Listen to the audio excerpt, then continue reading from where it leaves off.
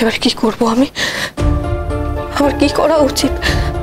আমি তো পোখরাজের হসপিটালে কোনোদিনও যাবো না বলেছিলাম। এবার আমি কি করবো? তাছাড়া আমি গেলেও তো আমাকে দিয়ে ট্রিটমেন্ট করতে দেবে না। আমি গিয়েও বা কি হবে? ও নিশ্চয়ই ভালো হয়ে যাবে, নিশ্চয়ই ভালো হয়ে যাবে।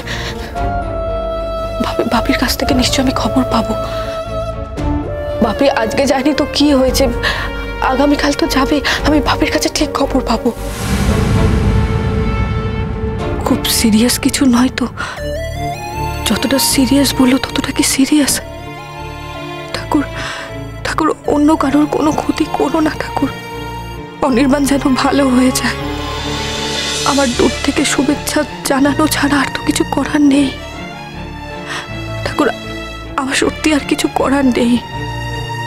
আমি তো ওই হসপিটালে যাব না প্রতিজ্ঞা করেছিলাম। আর ডক্টর অনির্বাণ গুহর ব্যক্তিগত জীবনেও কখনো জড়াবো না ঠিক করেছিলাম। তুমি কি দুটো শর্তই আমাকে দিয়ে ভাঙাতে চাইছো? আমার কি কোনো শর্তে স্থির থাকার কোনো উপায় নেই? কেন ঠাকুর, কেন কেন ঠাকুর?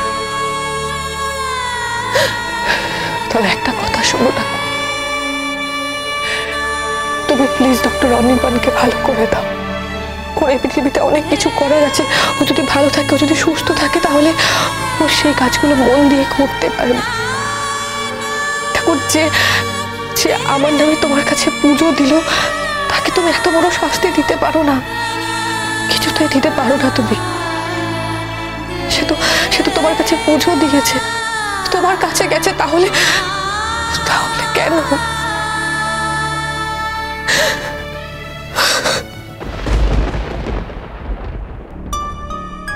সারা বডি সিটি স্ক্যান করতে হবে।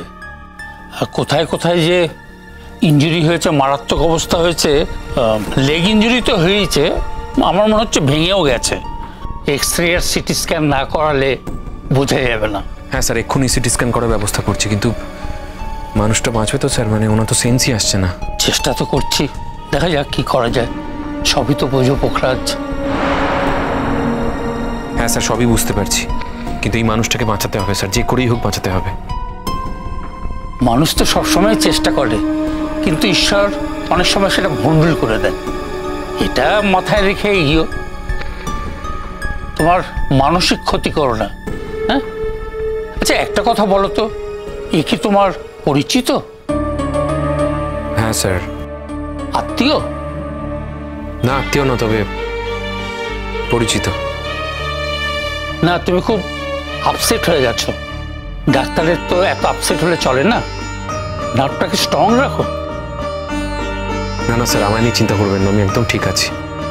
শুধু যত তাড়াতাড়ি সম্ভব ট্রিটমেন্টটা শুরু করতে হবে, যাতে এই মানুষটাকে আমরা বাঁচাতে পারি স্যার।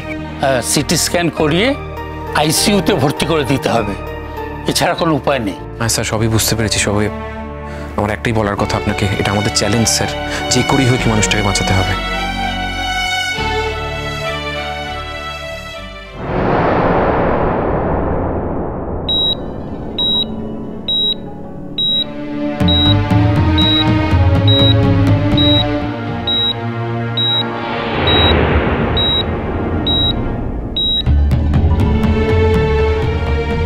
আপনি স্যার চলুন, ভেতরে গিয়ে বসবেন। না, ইটস অলরাইট, আমাকে আলাদা করে কোনো ট্রিট করতে হবে না। অ্যাকচুয়ালি আমি আমার ছেলের ট্রিটমেন্টের ব্যাপারে একটু জানতে চাই। Is there is any concern person যার সঙ্গে আমি একটু কথা বলতে পারি? এই মুহূর্তে সিচুয়েশনটা কিরকম? How is the condition? কন্ডিশনটা খুব একটা ভালো না স্যার। আমিও তো ছিলাম ওই টিমে, তাই ডক্টর নিয়োগীকে আমরা কল দিয়েছি। ওনার চাইতে বড় তো আর কেউ নেই।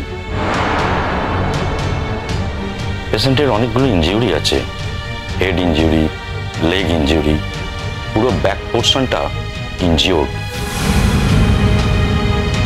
এখন কতগুলো অপারেশন লাগবে আমরা ঠিক বুঝতে পারছি না স্যার। ছেলেটা, আমার ছেলেটা। আপনি টেনশন নেবেন না ম্যাম, আমরা আমাদের সাধ্যমতো যথাসাধ্য চেষ্টা করব। দেখবেন ঠিক হয়ে যাবে, চিন্তা করবেন না, সব ঠিক হয়ে যাবে। এখানে কি চাই তোমার? খবরটা শুনে আমি এখানে এসেছি। রাধিকা, এই মুহূর্তে তোমার এখানে খুব একটা প্রয়োজন নেই, আর তাছাড়া তুমি তোমার গুরুত্বপূর্ণ কাজ ছেড়ে এখানে এসো না। ডক্টর অনির্বাণ গুহর অ্যাক্সিডেন্ট হয়েছে, সেই জন্যই তুমি কি করবে, কি করতে পারো তুমি?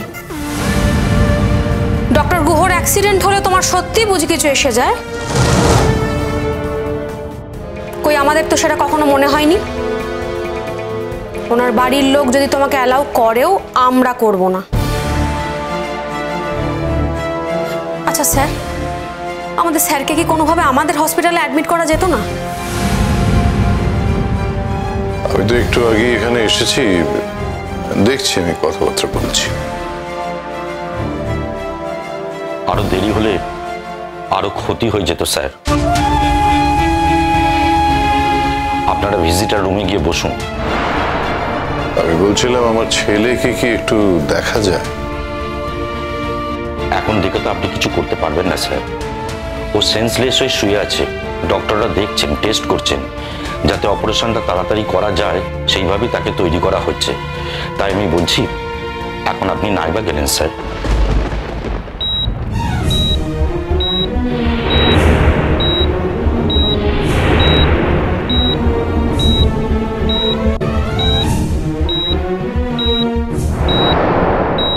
সহ্য করতে পারবো না বলছেন? ছেলের এই অবস্থা দেখে আমি সহ্য করতে পারবো? আপনি ভুলে যাচ্ছেন কেন আমি একজন ডক্টর। না না না স্যার, আমরা কিন্তু সেভাবে বলিনি। আপনি চাইলে যেতে পারেন, বাট দেখুন আমি একবার যাই না প্লিজ, মানে অ্যাজ আ ডক্টর আমাকে একটু অ্যালাউ করে দিন। জি জি জি, এইভাবে কেন বলছেন? দাদা, আমি তোমার সাথে একবার যাব, একবার ছেলেটাকে দেখি। না না, শোন শোন, আমার কথাটা শোন, এখন সেটা সম্ভব। একবার চোখের দেখা দেখবো। Try to understand Rumi, please try to understand. দেখ, সেটা এখন সম্ভব না। আমি তো একজন ডক্টর, আমি পোশাক বদল করে ওটিতে যেতে পারি। তুই তো ঠাকুরে বিশ্বাস করিস, ঠাকুরকে ডাক, ঠাকুরকে ডাক না। আমাদের সবার প্রেয়ার ব্যর্থ হবে না স্যার। শুধুমাত্র একজন মানুষ চেয়েছে বলে আমাদের স্যার পৃথিবী ছেড়ে চলে যাবে, এটা কিছুতেই হতে পারে না। তোমরা কি আমাকে বলছো? আপনার সাথে কথা বলার আমাদের কোনো আগ্রহ নেই, প্লিজ। এই না তোমরা আমাকে এত ভালোবাসতে। ভুল করেছি, আমরা সবাই ভুল করেছি। রাধিকা, এখানে কথা কথান্তরের কোনো দরকার নেই। আমরা এখন একটা বিপদের মধ্যে আছি।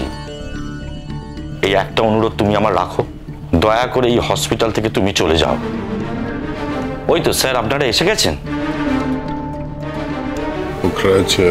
অনির্বাণ কি বাঁচতেই হবে অনির্বাণকে। এত সহজে আমাদের সকলকে ছেড়ে অনির্বাণ যেতে পারে না, আমরা ওকে যেতে দেব না। আপনি তো ডাক্তার, আপনাকে বলতে কোনো অসুবিধা নেই। অ্যাক্সিডেন্টটা কিন্তু ম্যাসিভ হয়েছে, তো উই আর ট্রাইং হার্ড। আমি এতক্ষণ ছিলাম, সিনিয়র ডক্টররা আছেন, চিন্তা করবেন না। আমি সব রকমভাবে চেষ্টা করব যাতে অনির্বাণ সুস্থ হয়ে ওঠে। আর রাধিকা, তুমি আপসেট হও না, আমরা চেষ্টা করছি, ট্রাইং ভেরি হার্ড যাতে ও সুস্থ হয়ে ওঠে।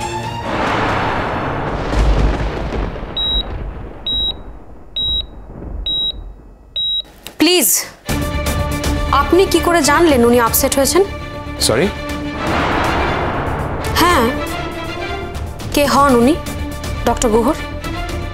কেউ হন না। ও আপসেট হলো কি না হলো তাতে কার কি যায় আসে?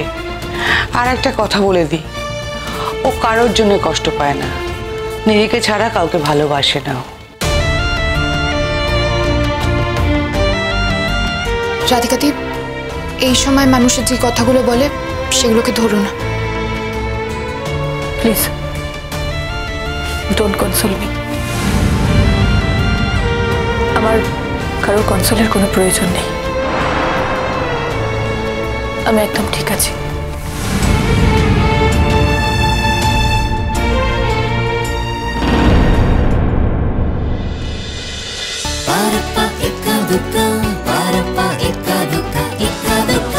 cholo, cholo, cholo, paltai.